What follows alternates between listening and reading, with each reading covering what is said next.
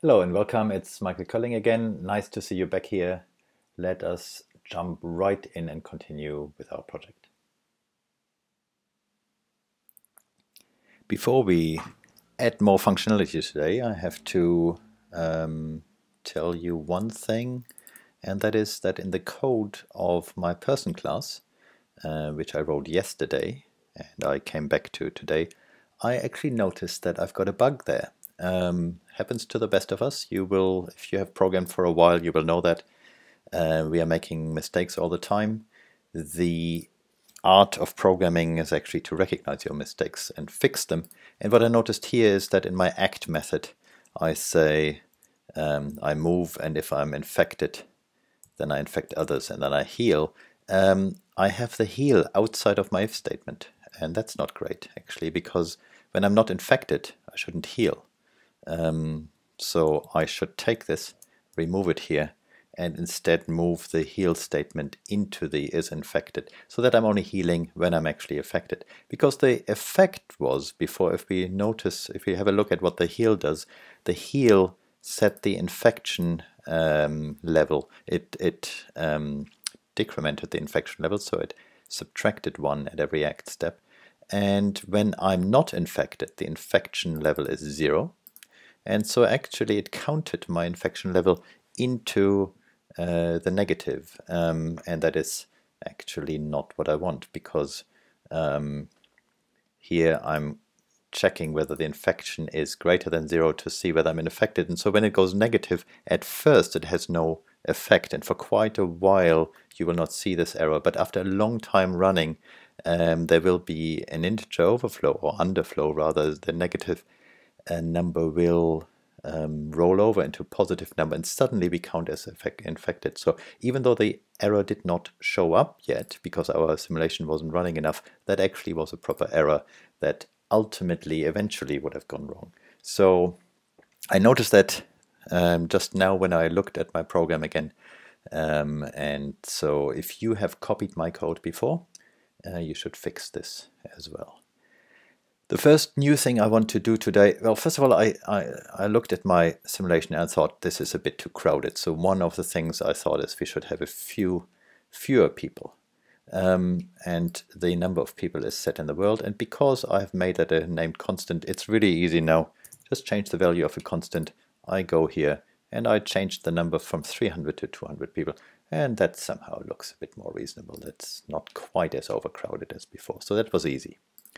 Now the more interesting thing that I want to do is I want to do two things today. First of all, when I wanted to see the infection, I always had to manually infect one of them, and then to run it to see the infection spreading. I got a bit tired of always do that manually whenever I ran that, so I wanted to have one person automatically infected at the beginning, and the easiest to do that is just when we put the people in here in the population, put an infected person in there.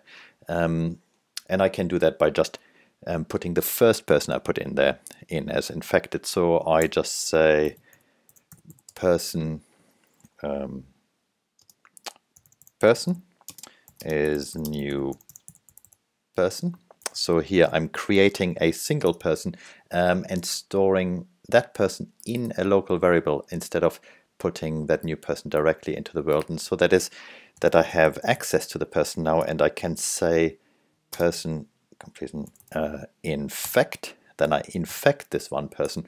And just to have a bit more predictability, I will put that infected person in the middle of the screen, not at a random position. So I just say add object person, and then I put them in the middle of the screen. And remember here, up there, we are defining the size of the screen, and I just take half of that so that I have the middle of the screen, so that is 500, 300. By the way, if you were listening to things about having random numbers in your code that are not necessarily fixed, and I said before it would be a good idea to make them named constants, you can also do that, and it would be a good style to do that with these numbers as well. So I could make a constant saying world width and world height and use those here. And then here just use world width divided by 2. That's a change that you can make on your own. That would be an improvement instead of having these dependent numbers here in the code. Because now, of course, if I'm later change the world and I'm not aware that here this is actually half of this number, I might be tempted to change this number without changing this number, and that is not a nice thing. It's an error waiting to happen if I really want that person to be in the middle. So I'll leave that up to you to fix that up and improve that yourself. Replace these numbers with the use of a named constant. But let's first see what it looks like. So now immediately when I go there, I have one infected person here, and the infection spreads. If I reset that, I always have one infected person in the middle. Okay, that's good. That just makes my testing a bit quicker and easier. It removes the need to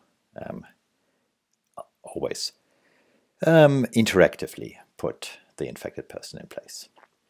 I'll end here for today, and next what we will do is we will start counting the number of infected people. That comes in the next episode.